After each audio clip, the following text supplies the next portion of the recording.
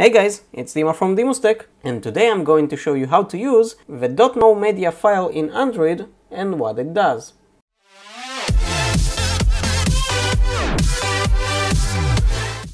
First of all, let's go to our Photos program, and currently I'm under my device folders. As you can see, I have here a folder named Wallpapers, and it just includes a bunch of cool wallpapers from Japan, nothing else. Now let's say that I don't want this folder to appear in my gallery. What do? Do I just delete it? No, I want those files. I just don't want this folder to appear in the gallery. So in Android, there's a file called .nomedia, and it's just an empty file with that name that whenever it's in a folder, the phone will know to exclude the scanning of any media files in that folder. That includes photos, music, and so on. So how do we create one? Let's go back and let's open a file explorer. Now in my case I use a CX file explorer, but you can use pretty much any file explorer that is available on the Play Store.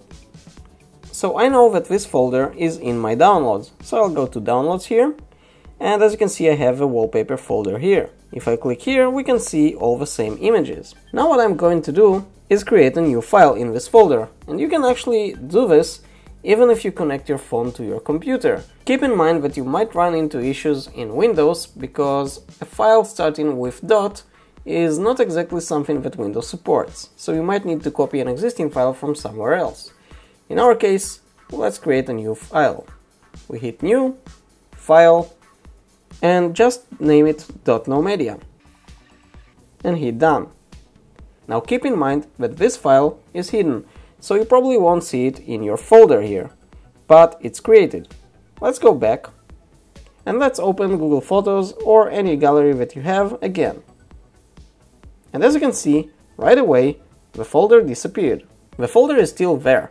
We can still access those files. Let's go back to the CX, and as you can see it's still here and everything is okay. We can open files, everything is okay, but it won't show us in the gallery. This is a cool trick if you want some specific photos or some specific folders not to show in the gallery. For example, if you have some sketches, for example, that you do, or if there's an app that puts many photos or something like that in your phone, you can just exclude it like that. Same goes for WhatsApp folders. For example, if you don't want the images or some audio recordings to show in the gallery or the music player, this will do the trick. Just add the .nomedia file in the specific folder and that's it.